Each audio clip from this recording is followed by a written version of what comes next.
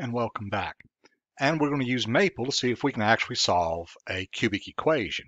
Now, you're going to be doing this with paper and pencil at home, so I'm doing this just so it can be quick and show you exactly what's going to take place. So let's start with a cubic equation. And I just happen to have one that I have been working with.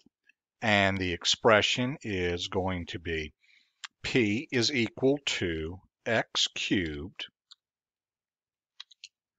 plus 9 times x squared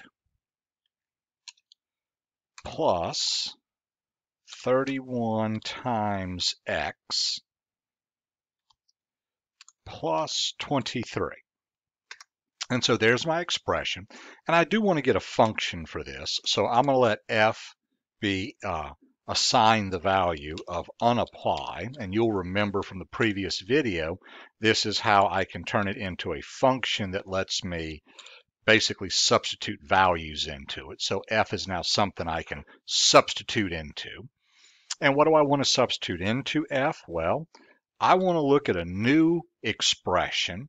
I'm going to call it q for the time being, and q is going to be equal to f, where we're replacing and we're saying that x is equal to y minus, and in this case it is 9 divided by 3, because we're wanting to suppress the square value. And so now I'm going to say q is equal to the expansion of q.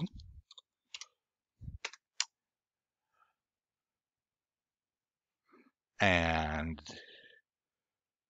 I forgot to put the colon right here. Now it'll do that for me.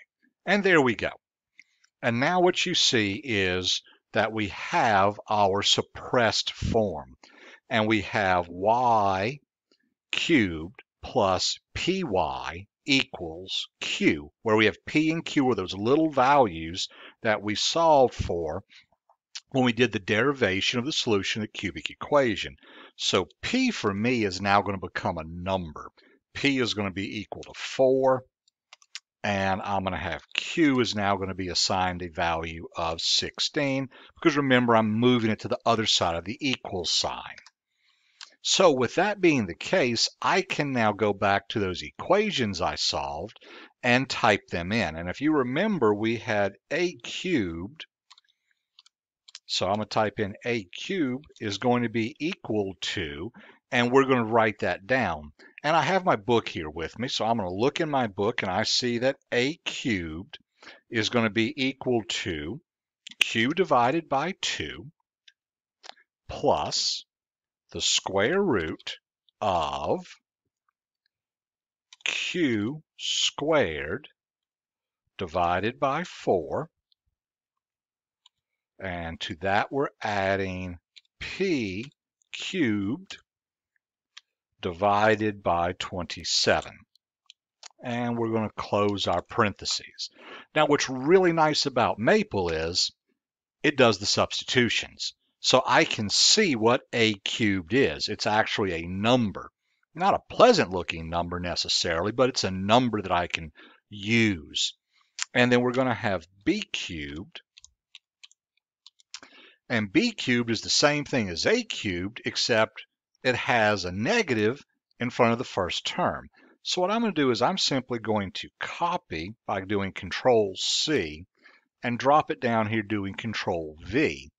But before I go too far, I've got to remember to put the negative sign in. And when I hit enter, I get b cubed.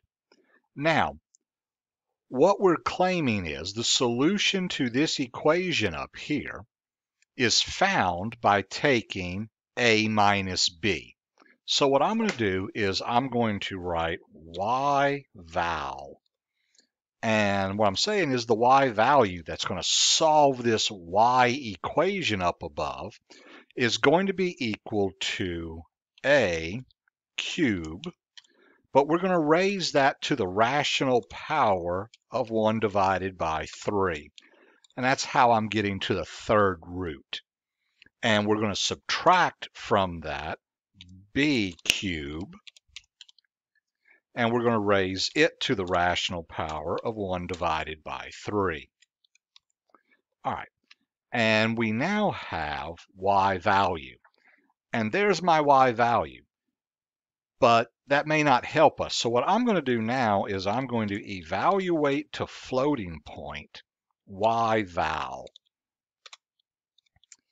And the reason I'm doing this is I want to get something that looks like a decimal to help me.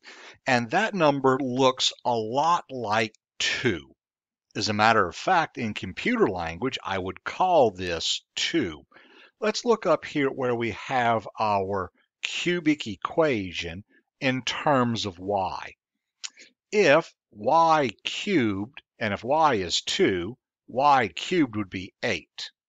4 times 2, well, that would be 8, and 8 would make 16, so when I take 16 from it, I get 0, which is what I'm after. But this isn't the answer to this problem up here. If you'll remember this problem up here, to solve f, I did a substitution. I said x is equal to y minus 3.